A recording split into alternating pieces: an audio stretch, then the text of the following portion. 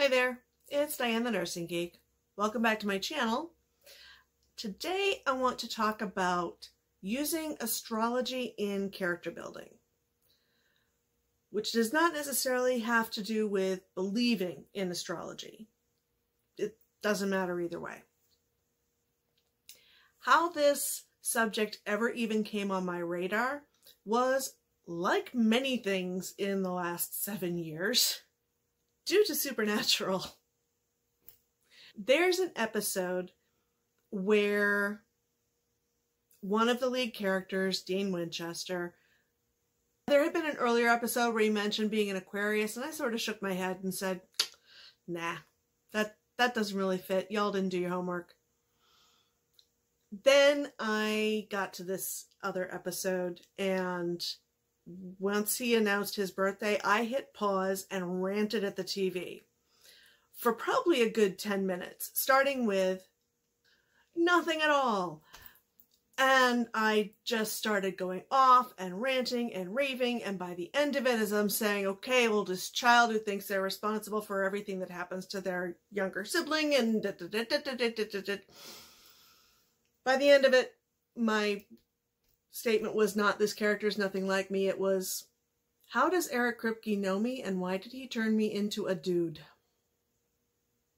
When you're writing in fantasy, particularly contemporary fantasy, in which things like our understanding of Western astrology are presumed to have some sort of value, in a magical sense at least, it makes sense to do your homework on your character signs, because that should fit. And as it turns out, it really does in this case. Sam does too. Oh my gosh, what a Taurus. Absolutely. Even if you're not writing in fantasy though, and you're not worried about, are my readers going to have that reaction of, this can't be when this character's birthday is, because they don't act anything like a fill in the blank. What it can also do is give you a sort of randomization.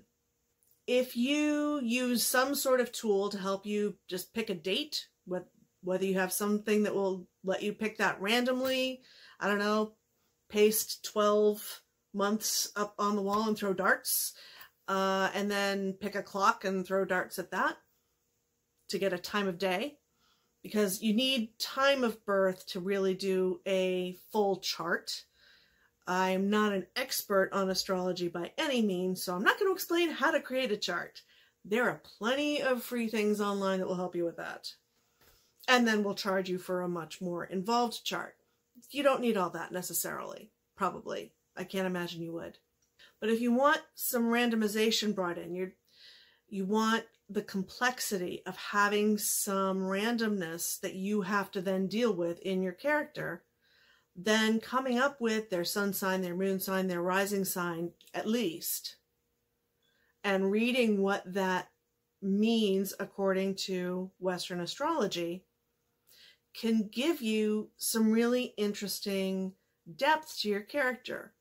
Things that might not have crossed your mind before, like, this is someone who will enter conflict if they absolutely have to, but will do as much as they can to avoid it or handle things diplomatically first. Little things that might not have been the first thing that come to mind. Actually, depending on what you're writing, that probably came to mind pretty early. So I'm not doing a good job coming up with examples here. Maybe you know that your character has a difficult time handling their emotions. But in what way? Are they closed off? Are they super emotional? Is everything about trying to keep things in balance? These are things that an astrology chart will give you. And since you're doing this for the purpose of creating your character, if you're not writing in a fantasy world where you want to make sure that if you're going to reveal the character's birthday, that it makes sense in that context, well, then you read something, you say, that doesn't fit this character. Wonderful. You know that doesn't fit. Come up with something else. There was an episode of Writing Excuses sometime last fall where they talked about using randomization to build complexity in your setting and your characters. It's one of the reasons I decided to generate a Minecraft world and build, with as little terraforming as possible, the town of Carlisle and Carlisle University. If it's too perfect, then I've made it that way because that's what's going to work for the story. But if there are things that I have to find a way to work around, that makes it feel a little more real.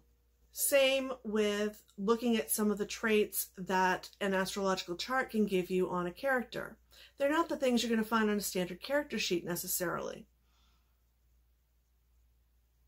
but they may help, especially since they're generated for you. They can potentially help you then figure out, okay, how do I fit all of these things together and make this character coherent? Since theoretically somebody who was born on this day of this year at this time would have all of these traits, it's apparently possible for this to be a coherent person. And how does this fit with my story? So I think it can be a really useful tool. It's one that I definitely have used in building my characters for this series that I'm working on. And I found it really helpful. Okay, so here is a sample report using basically the first thing that I came up with when I Googled free astrology. Not a very scientific approach, that's for sure. But then none of this is particularly scientific. So, give some background and overall stuff and whatever. Okay, so I gave the character the name W. It defaulted to the pronoun she, so I left it, and I decided she was born in New York on May 12th, 2002 at 12:15 noon. So, all of this stuff means absolutely nothing to me. If you actually know anything about astrology, it may mean something to you, though. More stuff that means nothing to me. Okay, so this character's sun is in Taurus, which is an earth sign, typically very solid, dependable, frequently stubborn. Some other traits, typically very sensual in all areas, tend to work hard with steadiness that is generally not considered quick. Possessiveness might not have been something that I would have associated with those other traits.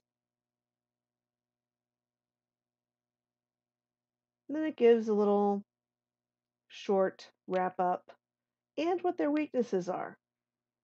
So, again, this just gives some more pieces that you might not have thought of with your character that could be useful to incorporate in some way. And by adding this element, if you're not doing fantasy, it's just for the sake of the randomness, again, just adds a little more complexity and a little more realness to the character because you're not only showing the traits that are directly related to either to the plot particularly. You don't want the only things, I think, that you know about the character to be plot relevant because then they're not as rich of a person. And then it goes into other things like Leo rising, sun in the 10th house, whatever any of this means. But little things like ambitions and need for authority need to be kept in check without going overboard.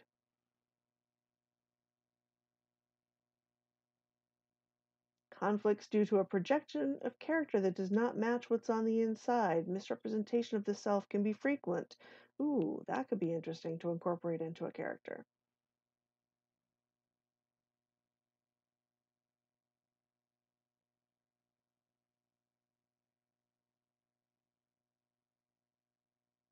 Apparently, I managed to put her moon in Taurus also. She's very romantic, affections run strong, deep, and unwavering, a serenity that is calming.